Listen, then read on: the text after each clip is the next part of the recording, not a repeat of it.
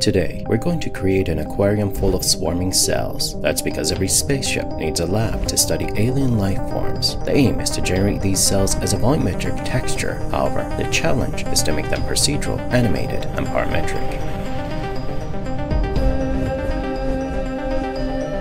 We can use either Eevee or Cycles as the render engine. Notice these settings under the volumetric properties, which should give good volumetric renders.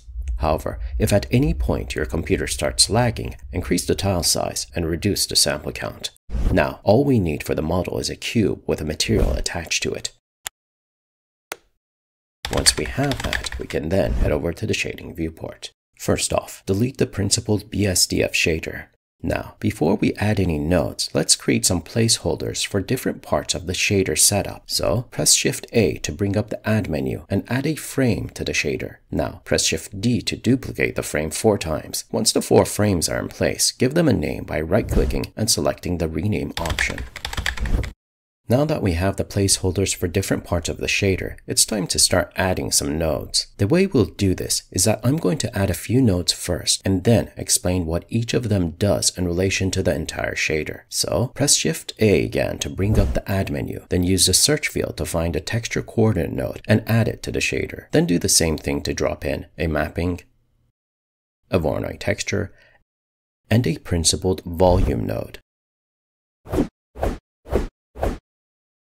The texture coordinate node outputs UV coordinates relative to the center of the object. The mapping node applies a displacement, rotation, or scale to those coordinates. Those coordinates are then fed into the Voronoi texture node, which generates a random Voronoi pattern. Set the function of the Voronoi texture to smooth F1 to have more control of the shape of the cells.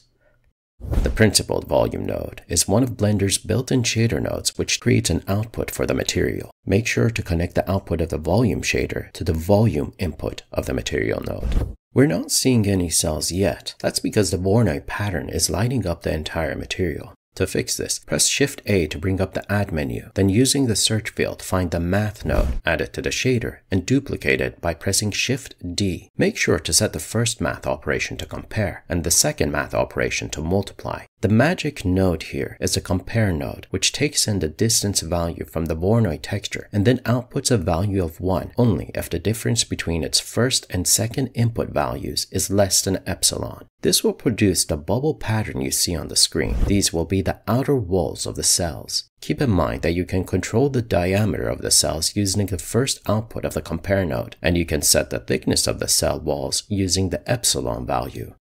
Last but not least, the multiply node sets the intensity of the emission of cell walls. Now that we have the cell walls, let's use a similar approach to create a nucleus for each cell. To do this, select the 3 nodes in the cell wall frame and duplicate them by pressing Shift D.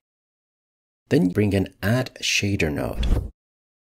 Now to generate the nuclei, adjust the input values of the new compare node. Also, increase the value of the multiply node to make the emission of the nucleus stronger and therefore more prominent.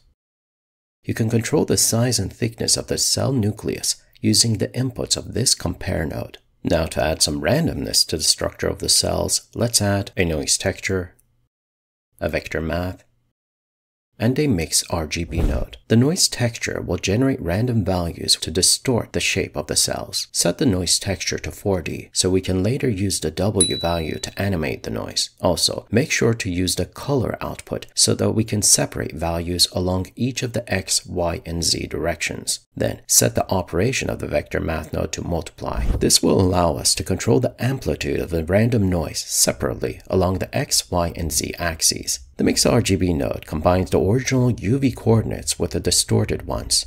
To tweak the bumps generated on the cell, use the scale value of the noise texture to control the frequency of bumps on the cell walls, while the vector multiply node lets us set the magnitude of the bumps. Now, to animate the cells to follow a turbulent flow, add another noise texture and another vector math node. Similar to what we did a few moments ago, these 2 nodes also distort the UV coordinates. However, this time we want the distortion to happen at a larger scale and use it to animate the entire texture. To do this, make sure to change the noise texture to 4D so that we have access to the W value and also decrease the scale. Now, you can animate the W value either by adding keyframes to it, or you can create a simple driver. I'm going to take the second approach and add a driver. To do this, type in the hash sign followed by the expression frame divided by 50. Now, do the same thing with the W value of the second noise texture, this time to animate the random bumps of the cell walls. With the drivers in place, press spacebar on your keyboard to play the animation. As you can see, unfortunately, my graphics card is not powerful enough to generate a smooth animation in the viewport. However, if I go ahead and render the model, these are some examples we can get using different parameters.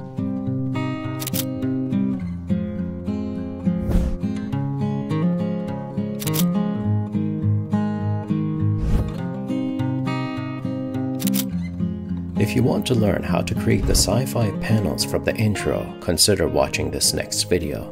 As for this one, thank you for watching, and until next time.